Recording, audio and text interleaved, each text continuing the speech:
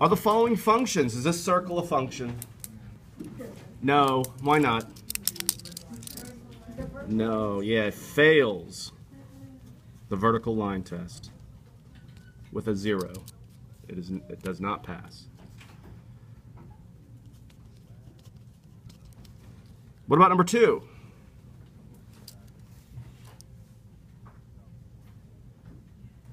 Yeah, number 2 is a function, right? That passes the vertical line test. Is number 3 a function? Yeah, number 3 is a function, right? 0, 1, 2, 3, 4. No repeating x values, so yes, this is a function. Okay, so let's go back and list the domain and range. So for the circle, the domain, since this is continuous, goes from 0 to 6.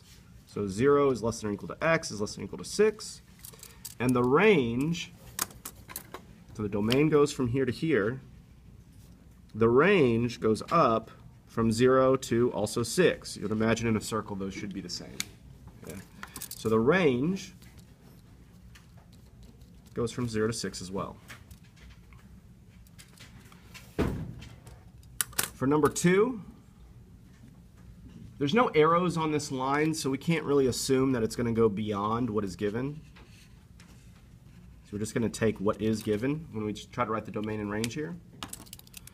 The domain will go from 0 to, all right, we're counting by 30s here, so the last one would be 210. And the range would go from 0 to, this is going by 50s, so 0 to 350. Now in a discrete situation like number 3, recall that you write it a little differently. You just list out all the numbers. So the domain for number 3 is 0, 1, 2, 3, and 4. And the range is 0, 3, 6, 9, and 12. By the way, pretty frequent, now that we've sort of dealt with domain and range a little bit, I'm going to start writing them as just D and R.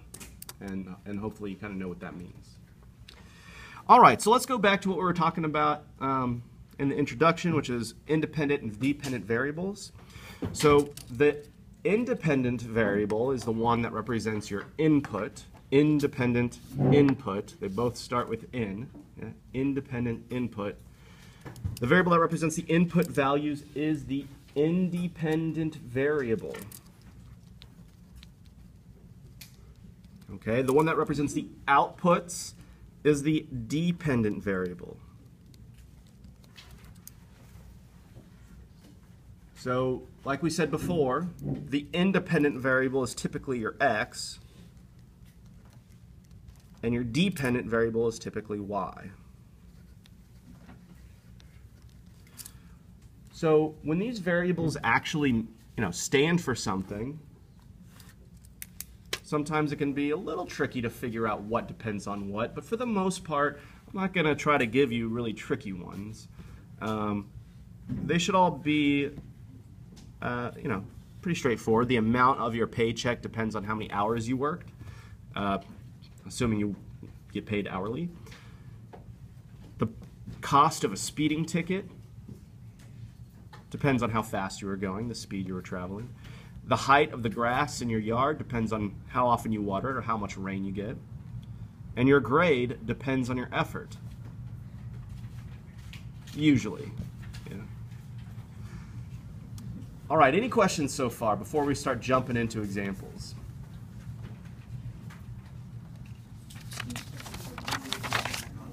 All right, so we've got the function y equals 12x represents the number of pages a computer printer can print in X minutes. So just so we understand the situation here, y equals 12x, how many pages can the printer print in 1 minute? 12, right? Yeah, because you basically are multiplying 12 pages by the number of minutes. Okay, so we need to identify the independent and dependent variables here. So the independent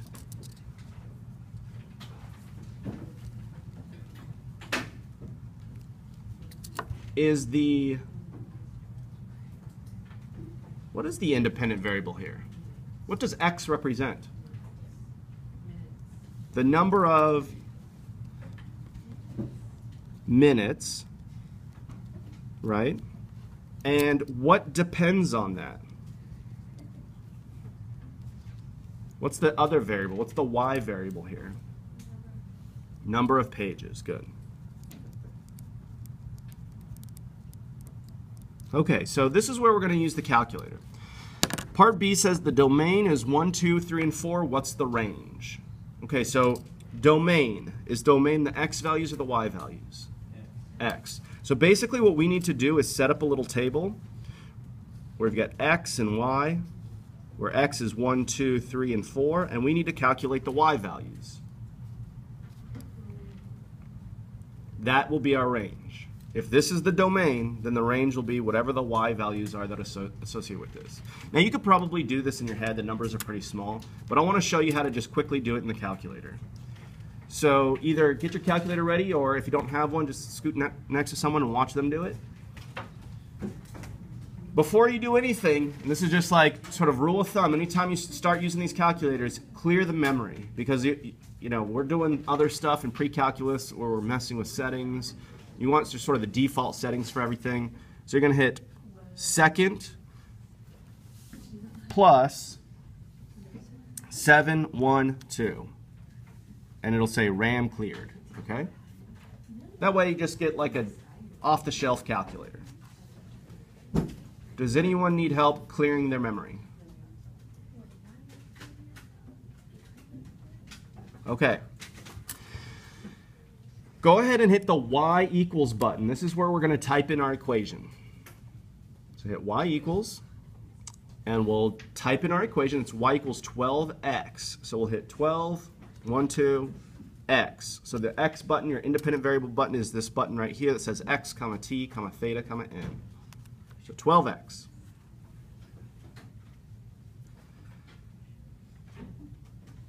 Do y'all know how to get to the table from here? Or not really? You used to? Yeah, exactly right. So you hit second graph. Notice that right above graph it says table in blue letters. Any of these functions that are in blue letters, you have to hit the second button first. Now, all of our inputs here are integers, so we don't really need to do anything more. But there is a way where you can sort of make a custom table. So I want to just show you how to do that in case like your domain are decimals. Okay, so even though we don't really need it for this particular problem, you might need it for a future problem. So the way you do that is you want to change the table settings. So to get to the table settings menu, you hit second, window. Notice right above the window button in blue it says table set. That means table settings. Good. And the only thing we're going to change here is we are going to change the independent variable from auto, so it'll just like automatically do all the integers, to ask. We want the calculator to ask us which values to use for our independent variable, our x. Am I going too fast? Okay, so now go back to your table. Second table, and it'll be blank. You might be thinking, well, I just had all the answers. What good was that? Well, what's happening here is now you can input any number you want into x. So the only x's I really care about are 1, 2, 3, and 4. So I'm going to type those in, 1, 2, 3, and 4. And it gives me the y values. So I'm going to write those down. 12, 24, 36, 48. That will be my range, with just those values. So my range is 12, 24, 36, and 48.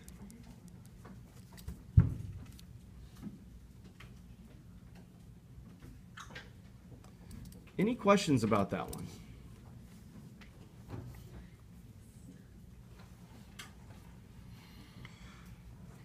All right, let's go to the next one. The function t equals 19m plus 65 represents the temperature of an oven after preheating it for m minutes. Identify the independent and dependent. Okay, so what's the independent variable here?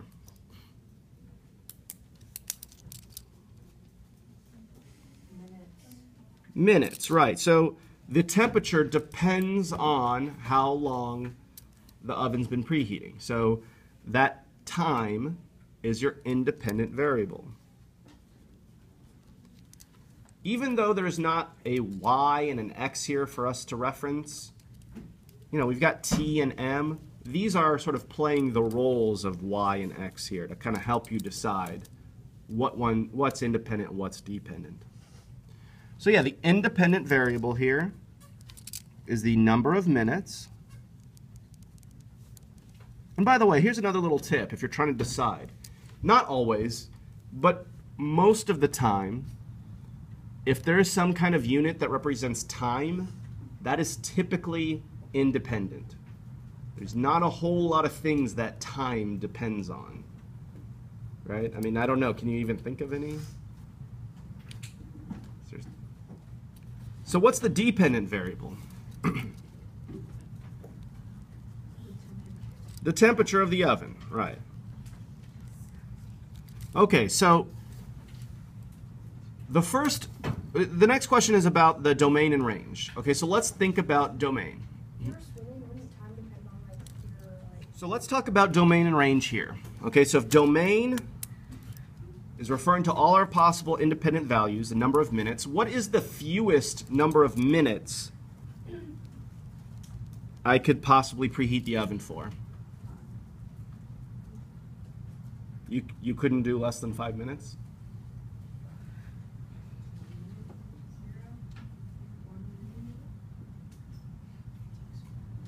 Zero, right? You couldn't do fewer than 0 minutes. Yeah, okay. So the domain would be 0 is less than, now normally we would write x here, but we don't have an x. What variable are we using instead of x for this one? M. So 0 is less than or equal to m, which is less than or equal to, what would be the maximum? We don't really know that yet. We have to figure that out. Okay? We'll come back to that. The range would be all the possible temperatures, right? So like if you preheated this oven for 0 minutes, what would the temperature of the oven be? It would be 0? Sort of room temperature, basically. What we can do is use the function that's given to determine that. So go back to your calculator. Go back to y equals. We can clear out the last equation. Let's type 19x plus 65, 19m plus 65. And go to the table. Now, we don't need any of these values necessarily, but what we want is to find out what's the temperature at 0 minutes. Like if I had to plug in 0 into this equation, what should it be? What's 19 times 0 plus 65? Yeah, 65. And so that's what we should expect, 65. So the range will go from 65 degrees to, what's the maximum? 550, and that's given to you. So the question is, like, what's the domain here? Like, when does the temperature actually get to 550? And that's where we use the table, right? So take a guess. Let's see, you know, when do you think that'll happen? Give me a number of minutes when you think that might happen. It's okay to be wrong. We just need something to work with. 4 minutes. Let's see. So at 4 minutes, we'll be at 141 degrees. So probably bigger than that. So give me another number. 20 minutes. 20 minutes. Let's see 20 minutes. 25. All right, 20. We need to go a little bit bigger, so 25. That's a good idea. Is that what we want? Oh, 550. We're almost there. 26. Not 27. 28. 29. Okay, so it's definitely going to be in between 25 and 26, right? Oof. Should we start typing in decimals, or it might be easier to solve this algebraically? You know, how many minutes until you get to 550 degrees? Or it'll be a point. Yeah, it'll be some sort of decimal, right? So let's solve this. 550 equals 19m plus 65. So this is going back to like the second day of school. How do we solve this?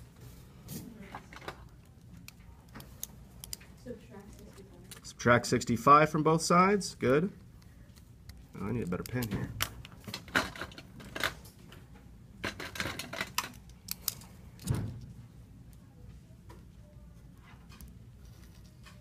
So 550 minus 65. And I'm using the calculator here to figure that out. 485. So 485 equals 19m. Divide by 19. So m is, oh wow, this is like a terrible number here. About 25.5 minutes, roughly. So we'll just say approximately 25.5.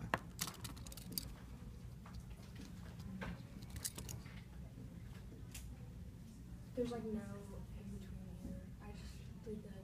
Yeah, it'll be a weird fraction.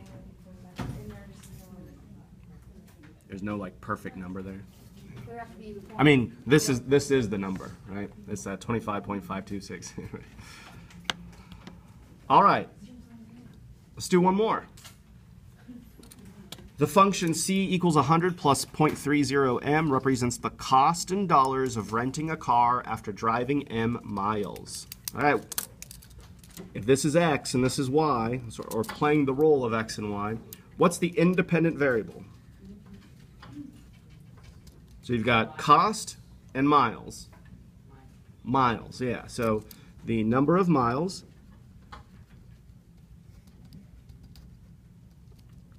the dependent variable, let's scoot this up a little bit, is the cost. Okay, so those are our independent, dependent variables. What would be the cost to rent the car and drive 100 miles? So, how would we answer that?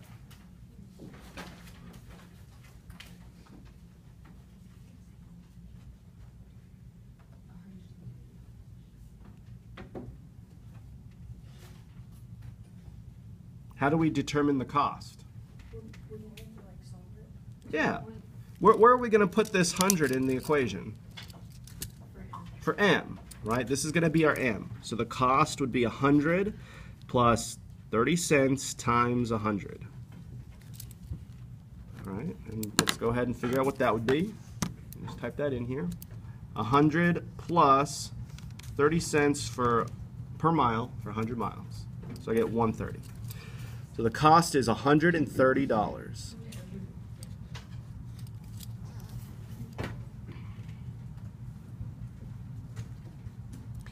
How many miles would a customer have to drive for the cost to be $149.50? Well, that would be a cost, right? So we're going to plug that into C and solve for M.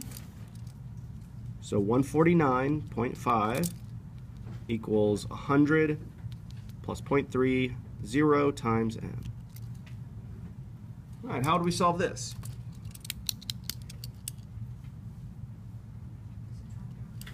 Good, subtract 100.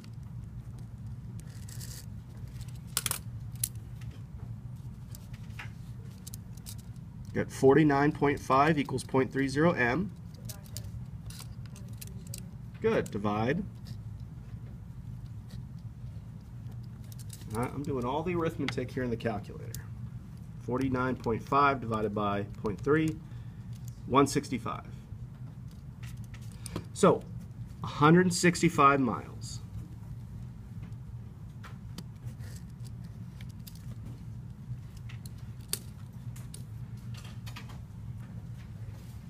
Any questions so far? So now that we've talked about independent and dependent variables, we're going to sort of shift gears here and talk about linear functions. Okay, this is something you probably talked about in 8th grade. I can't guarantee that, but I think so. So this should be sort of familiar. A linear function has what we call a constant rate of change.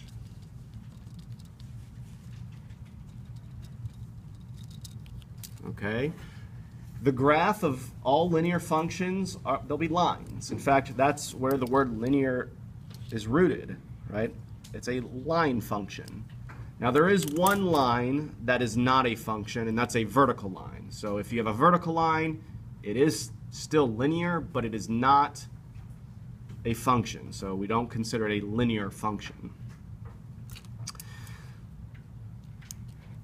A nonlinear function does not have a constant rate of change. So the graph is not a line. So let's run through sort of the easy ones here, and then I'll show you how to determine whether the harder ones are linear or not. So the real question is, how do we determine whether or not the function has a constant rate of change? So to answer that, we need to answer, what is rate of change? Okay, so rate of change is the change in x divided by the change in, I got that backwards. Wow. The change in y divided by the change in x. So if we have to calculate it, that's what we're going to do. All right? We'll come back to that. If we're just looking at a graph, the real question is it a line? Okay, like is it a straight line with no variation? So number 7, is that linear or not? No, that is non-linear. Also, doesn't it have to go through 0? No, it does not. Last year. So if it goes through 0, and we'll talk about this a little bit later in the year, that means that the linear function has what we call direct variation, which is probably what you're thinking about. So we'll get into that in the next unit. But a linear function itself does not need to go through 0. Number 8, is that linear? Yes. All right, we'll skip the tables. We'll come back to those in just a moment. Let's do the graphs first because they're way easier. You just tell by looking at them. Number 11, is that linear? No, right? Like, not only is it not a line, but like these are not the same rates of change. So this is non-linear. Wow, I can't spell today.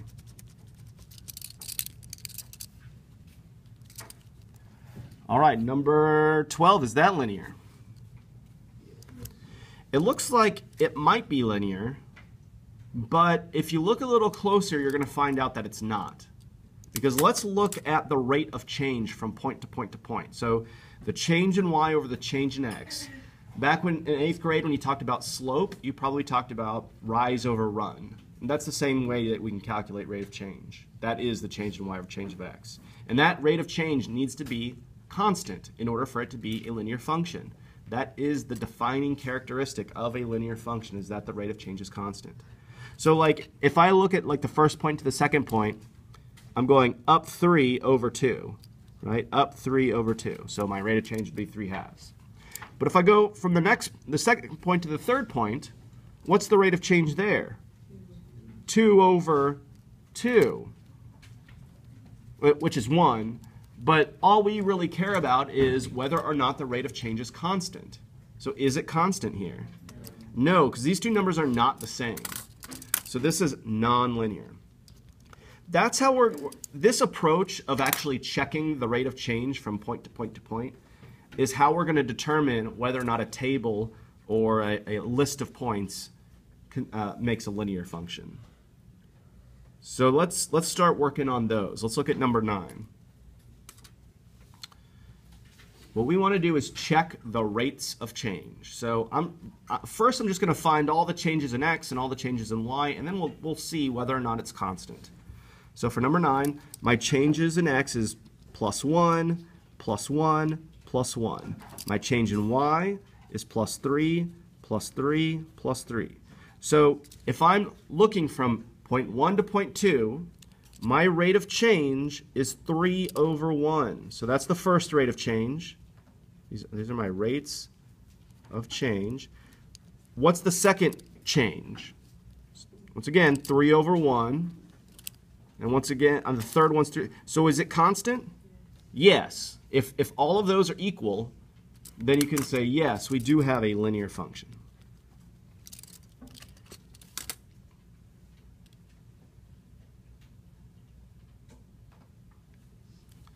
For number 10, let's check the change in x's first. We've got plus 1, plus 1, plus 1. And for the change in y's, we got minus 1, plus 1, plus 3.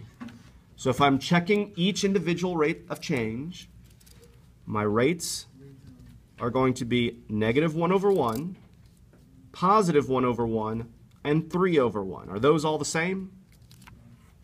Obviously not, right? So we can say that this is not linear, non-linear.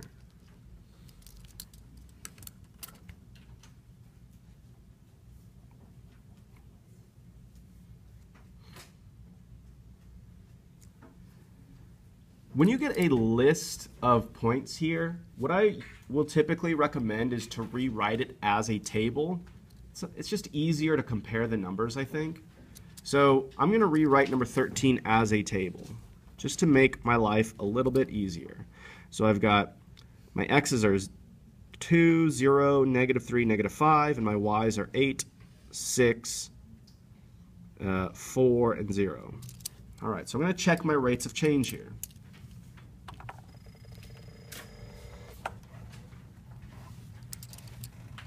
The change in y here is minus 2, and it's going to be the same for all of these.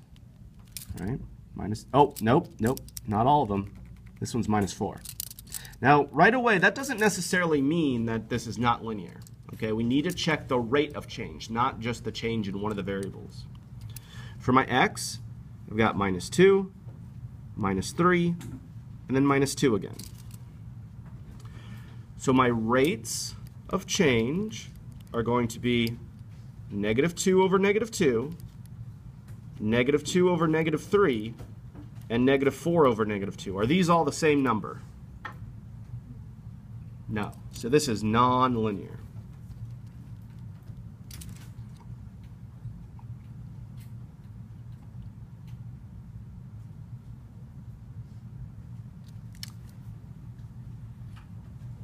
And for number 14, do kind of the same thing here.